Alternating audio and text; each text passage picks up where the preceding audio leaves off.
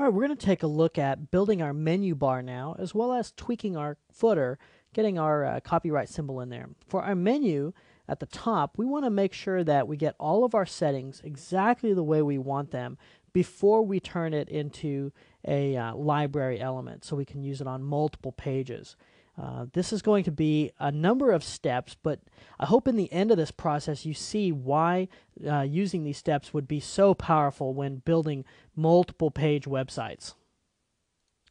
Okay, let's deal with this little guy down here first, our little copyright symbol. All right, let's go into our code view here, and you see it's highlighted. All right, let's get rid of that. And to get a copyright symbol, it's real simple. It's the and sign, so Shift 7 to get the and sign, and then just copy, the word copy, semicolon. So when we go back to design view, you'll see we have a nice copyright symbol right there. All right, now let's tweak this text right up here, our menu text. This is a chance for us to really hone down exactly the way we want our menu to look before we take it and duplicate this over tons and tons of pages. We want to really give it a chance to get it exactly the way we want it. So what I'll do is go ahead and we're going to remove the style. Okay, let me bring up my palettes here. So I'm going to go to this where it says P, so it's highlighted, and I'm going to say none. Okay, we have no style attached to this. When you do that, it's going to go black because it's black text on a black background, so obviously you're not going to see it. But we're going to go to this div tag, and that's where we'll make some of these tweaks. All right, so we'll select the style sheet. We'll add a new style rule. Okay, this one is going to be called dot menu. All right, and I'm going to show you how to add to this as well. So let's pick a color. I'm going to pick a really super bright, obnoxious color, just so I know I have it working. Everything is supposed to do what it's supposed to do. All right, we're going to say Arial. For our font, I think we're going to go with 14. Let's try 12. Okay, weight is going to be normal. No decoration. This is really, really important because these are eventually going to become links. We want to make sure that absolutely no decoration is on there. So we don't want any underline. We want to make this a very clean and stylized, very very elegant menu. Okay, so I made that. It's called dot menu. What I need to do, and this is very important, you should see a div tag.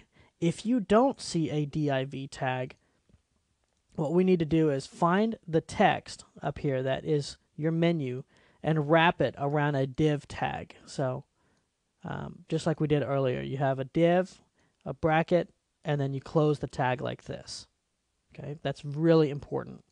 So make sure that there is a div tag. Okay, have it selected. Just come down here and click on div. And for the class, this is your style sheet. We're going to choose menu. And there it is. So the problem is we need to have these linked to something so we can test it, make sure our links are working correctly. Well, to do that, let me highlight the word home. Down here where it says link, I'm going to put in the pound sign, just like that. So Shift 3, the pound sign. I'll hit enter. Notice how it turned this dark blue. Well, that's not good. I want it to stay this light blue. So what we have to do is modify our style sheet. Okay, so let's double click on the style site underscore CSS. And where it says menu, we're going to add to this. So we're going to say menu, comma, dot menu, A for active, A for anchor, which is also the link code A. We're going to say link, comma, dot menu, A colon. We also want visited. Okay, and you can also do active. So we'll just go ahead and do that. Now, what these are modifications of this existing style. So we're saying anywhere that you use a dot menu, if it's a link, do the same as this. If it's a hyperlink that you've already clicked, do this. If it's the current hyperlink, do this. So now we'll take a look at this. We'll see they are all matched up now. Okay, so we'll go ahead and save this file. We'll preview it. Okay, and you can see when I put my mouse over this one, I get the little finger, which means it's a link. Okay, the rest of these are not links yet, but that's okay. We just want to test it out on one. All right, one more thing I want to add, and that is a hover. And this is a pseudo class, okay? So I'm going to add a hover to this. Let's just go ahead and edit the text by copy and pasting. It'll be much faster. So we'll just highlight all this, copy, paste, and we're going to remove all but the last one, and we're going to call this A:hover. And in this instance, I'm going to make the color white.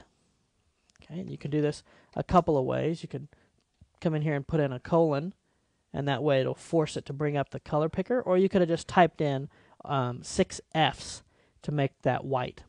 All right, let's save this, close it, save it, preview, and as you can see when I roll over, I get a very handsome looking menu, very elegant, very clean. You can add some background to this. Anything on that style sheet you want to add, you can add to this. So you can have a lot of fun with this. All right, what I'm going to do next is create a library element. I'm going to do that in the next lesson. This way we can pull this menu out of this actual file and store it away for use on multiple pages that are all linked back to the one element.